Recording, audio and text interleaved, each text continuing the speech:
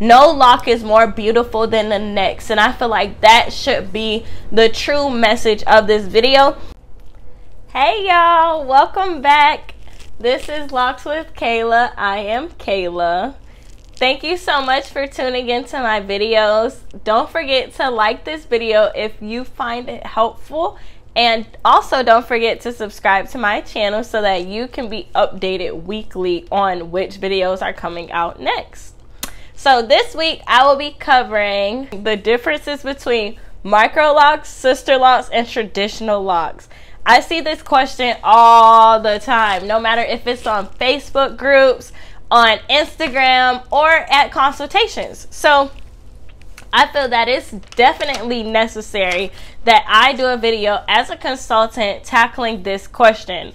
So I'm gonna just get right to it. There's only really 4 differences, which is why I feel like it's so controversial as a whole, the answer to this question. So number 1, the grid. The grid. This is like one of the most important things that sets sister locks, traditional locks, and micro locks apart, because sister locks is patent. That's number 4. Sister locks is just sister locks, like standard, no disputing what sister locks is.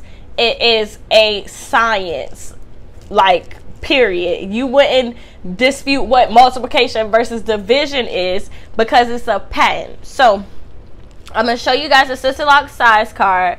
This is the size card. As you can see, it says large, medium, and small. And that down there says locks are too large. That box takes you out of the sister locks bracket. If any of your locks are larger than this square, you are technically considered to not have sister locks, because when you make your hair in this grid, in these parting sizes, the grid flows in a specific way that is only standard to sister locks. And that is why I cannot go too far into it, because that is what you learn at the sister locks class, as you have to pay for that. So point blank period, the grid is one of the things that separates sister locks from traditional locks from micro locks.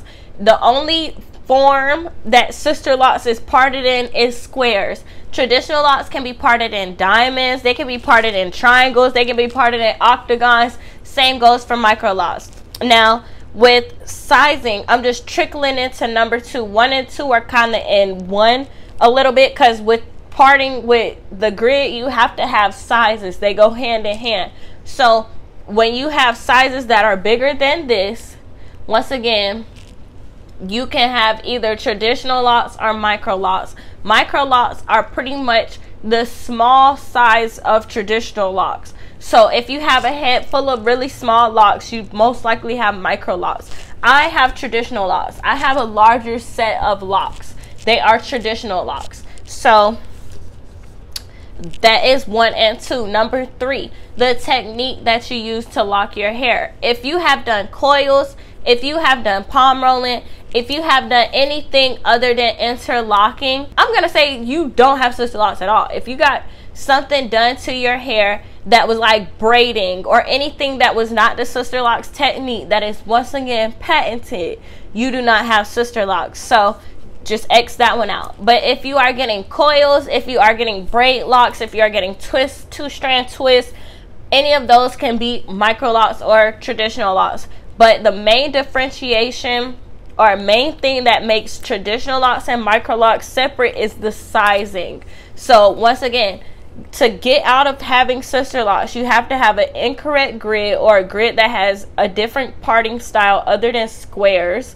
You have to have locks that are larger than what I showed you on the size card, and you have to have parts that are not in squares. So if you don't have those things, you do not have sister locks.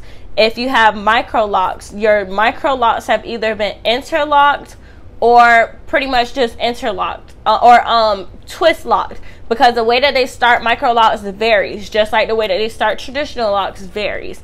The parting size and the parting style varies. Traditional locks parting size and style varies. So there's only really one thing that separates micro locks from traditional locks, and that is the sizing of the locks. So don't get too crazy about if you have micro locks or traditional locks, or even if you have micro locks or sister locks, because once again, if you really want to know what makes sister locks by the book, watch my video here that talks about sister locks by the book, the sizing, the technique, the tool, all of that. So I don't want to offend anyone by this video. Please feel free to comment below if you feel like you have anything to input, or if there's anything that I left out. Subscribe to my channel so that you can be updated weekly on things that I'm talking about next. I love you all. We're all a family. All of my locked queens, we are all in this together. No lock is more beautiful than the next, and I feel like that should be the true message of this video. We are all empowered. We're all strutting our natural hair. So love it, live in it, and yeah, I just wanted to make this video. So if anyone who was confused on starting their journey, what they could get out of it or what to expect, this is for you. Love you all. See you all next week. Like my video.